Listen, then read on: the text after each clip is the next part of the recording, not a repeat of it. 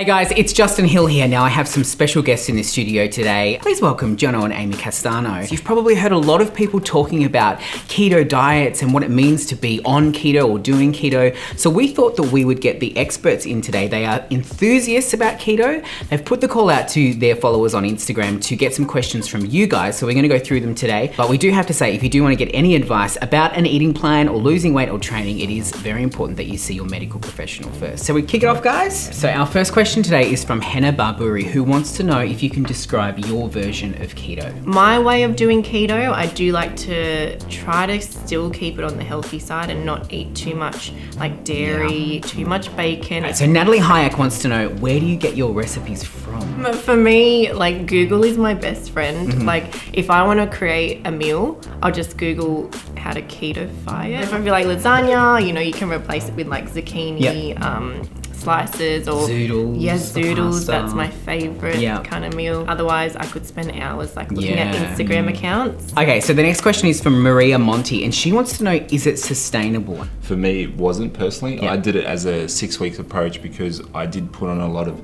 weight over the holidays, and I thought, you know what, I'm going to give keto a bit of a go. Seeing Amy's amazing results that she got, like how much you lost over 15 kilos? But that was over a long period of time. But I also think it's about your lifestyle as well. Like for me, like I'm on the go. So for me, it's about grabbing whatever I can. So for knocking out 6 weeks was the perfect amount of time for myself to get results.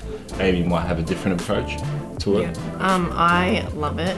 I just feel so much more better, energetic, cleaner. Cleaner when I'm on it. So I feel like when I do take breaks from it, it's because there's probably like an event or something. And socially, sometimes you can't be keto. Sumish wants to start doing keto, but isn't sure exactly what it is or where to start. So in a nutshell, if you could wrap up what keto is, what would you say? So keto basically is, it's a state, a normal process state that we go into when the body, it stops using glucose for energy.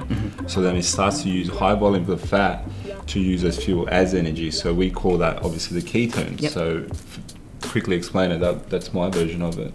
What would you say, Ants? Same. Just what he said. Jesse DeMello on your Instagram accounts wants to know, where are good places to eat out for keto? I feel like I can go anywhere and eat keto. Just because I'm so used to it now. Like I've been on it for months, so I know what I can and can't eat. Usually, if it is brunch or breakfast, like I would just go for like the scrambled eggs and create like a plate of sides. Just like avocado. Huge fan of that. Scrambled eggs, omelette. My place has been grilled, grilled burgers. Yes, not sponsored. But we actually had grilled before we came. Did you? Not sponsored.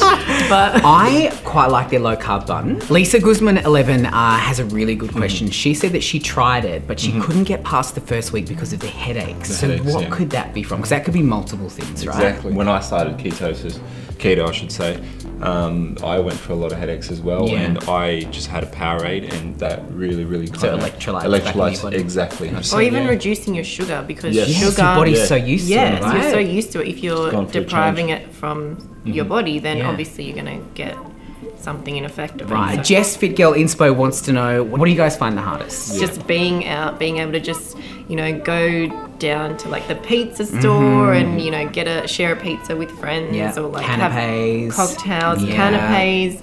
That's probably the hardest thing, I would say. For me, obviously, was the planning, the preparation for it. You know what I mean? Like I wasn't mentally prepared, and it was difficult at the start. So, for the love of abs, wants to know, have your clients seen success by using keto? Definitely, the results are amazing, and I've got my face-to-face clients that also have gotten amazing results. But when I do say that, like it doesn't suit some people, you know what I mean? Because some people obviously are dairy intolerant. They love having carbohydrates and they never want to give that up, you know what I mean? But in terms of getting results, it does work, and like, you know, you two can speak. Absolutely. Lara Contorni wants to know, what was your reason for starting? I did it in the lead up for the wedding. Yes. Which was in October. The wedding. The wedding. And I started because of Jono. Yeah, that's probably what made me start. The results that I saw through social media, other people getting. And I was like, you know what, I'm going to stick this out for 6 weeks and kind of vlog it. And Desi Harold has asked, what kind of supplements do you take when you're doing keto? Well, I take powdered MCT oil in the morning with my coffee. What is MCT? So MCT is medium chain triglycerides. Very good. And it's an oil that gets absorbed very, very quickly. Right. So it converts straight to an energy source rather than being processed. I have that in a powdered form because it's less calories than the actual oil. Yes. And I have that in my coffee, so I stay in a fasted state because I do intermittent fasting as well. I'll just have that and an MCT oil throughout the day. If you look online, there's a lot of talk about how keto is bad for your gut flora, and there's nothing like in terms of fiber that's helping your flora.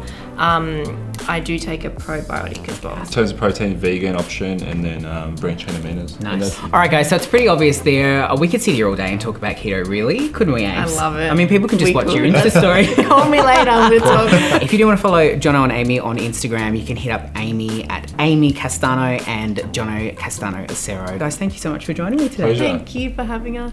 Thanks for listening, guys.